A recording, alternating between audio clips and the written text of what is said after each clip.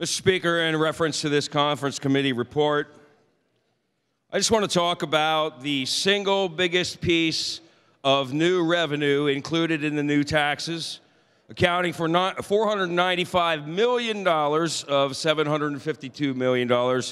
That's greater than 57% of the new revenue. And that comes from tobacco and tobacco-related taxes. In the last few weeks, I've received numerous, and I'm sure many of you have, communications from the American Cancer Society saying things like 72% of voters favor increasing the tobacco tax, 72% of Republicans, 75% of Democrats, and even Tea Party supporters, 66%, support that. Another one, they said 72% of voters in Republican-held state House seats, 71% of voters in Democratic-held state House seats, 73% of voters in Republican-held state Senate seats, 70% of voters in Democratic-held state House seats, 70% of voters who would be more likely to vote for a state legislative candidate who supported an increase in the state tobacco tax. Those are big numbers, Mr. Speaker. I get it. The one fact they failed to share with any member here is that about the same number of Pennsylvanians do not use tobacco products. Representative, just for a second, please suspend. Members, please take your seats. I'd ask all members to please take your seats. I know all legislation is important, but this is a very important piece of legislation, and the gentleman has the right to be heard. I'd ask everybody to please take their seats. For vote purposes, too, members should be in their seats. Representative Diamond, the floor is yours, sir. Thank you, Mr. Speaker. Again, I get it. If we were to propose a tax on people with blue eyes, I guarantee you the people with brown eyes would agree. It's an easy vote for most people in this chamber. No member will probably get too much backlash from this vote, but I consider it a cheap shot. Mr. Speaker, how many times in this body have we talked about legislation aimed at ending anything that even resembles bullying? Well, Mr. Speaker, right here, what's before us is bullying writ large under color of law. I thought we lived in a commonwealth where we're all in this thing together.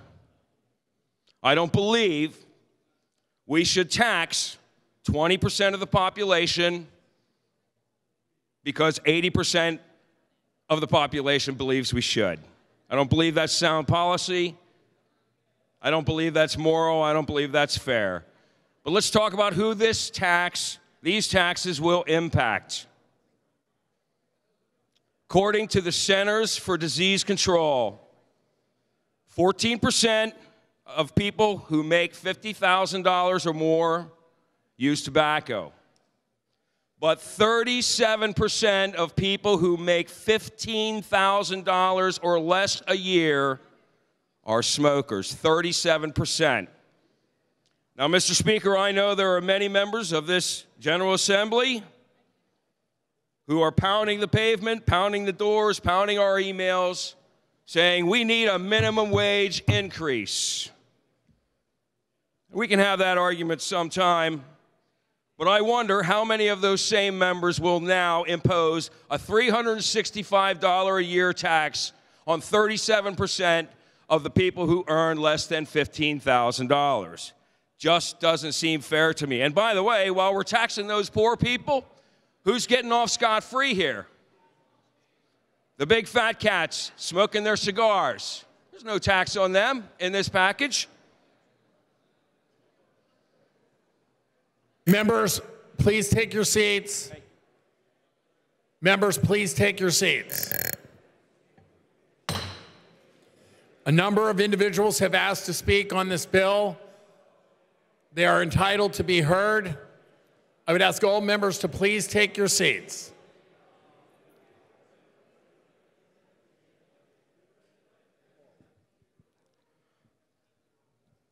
Representative Diamond, you may proceed. Thank you, Mr. Speaker. Mr. Speaker, my third point is I want to talk about this revenue projection of $495 million from these tobacco and tobacco-related taxes. It should be known that between the years of 2009 and 2013, there were 32 increases in tobacco excise taxes in various jurisdictions across the country. 91% of them fell short of revenue expectations. That's 29 of 32. Only 3 actually met those expectations, and in fact, 4 of those jurisdictions actually lost revenue than from what they collected under the old lower tax. I think we have to also look to our own city of the first class, Philadelphia, in their revenue expectations when they increased the cigarette tax there. It was expected in the first year to generate $84 million and $77 million after that, just in the last couple days. Their report came out, $58 million, far short of expectations. My fourth point, Mr. Speaker, is the unintended consequences of increasing the excise taxes on tobacco and tobacco-related products. We are going to encourage tax evasion. We've already seen that in Philadelphia, where people are going across to Montgomery or Bucks or Chester or Delaware County to buy their cigarettes. We've also seen, you can only call them outlaws, who are out there rolling their own in some warehouse somewhere with a big machine, selling them by the bag for $14 a carton. We're only going to see more of that. For example, in West Virginia, if we pass this, in West Virginia, cigarettes will be $3 a pack cheaper. In Ohio, they will be $1.50 cheaper. In Maryland, they will be $1.25 cheaper. And in Delaware, which is within the reach of 30% of Pennsylvania's population, 37%, excuse me, they will be $2.25 a pack cheaper than the state price, but probably $4.25 a pack cheaper than Philadelphia's price. We're also going to increase smuggling from southern states. I spent a lot of time in New York State when I was a truck driver. I want to tell you, some of the cigarettes you buy there have Virginia tax stamps. How do they get there? They get there on Route 81. Interstate 81 is a smuggler's alley. Now, Pennsylvania will be a stop on Smuggler's Alley. And what kind of folks are in the cigarette smuggling business, and what else do they do with their money? Are they also involved in other illegal activities? Are they involved in human trafficking? Are they funding Hezbollah or ISIS? We don't know.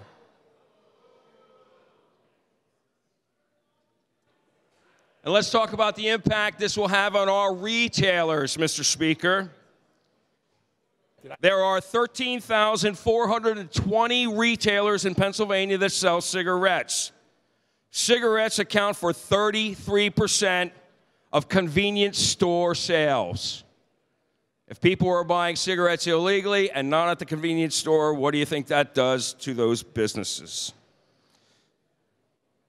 Mr. Speaker, I believe that these cigarette taxes are nothing more than bullying writ large.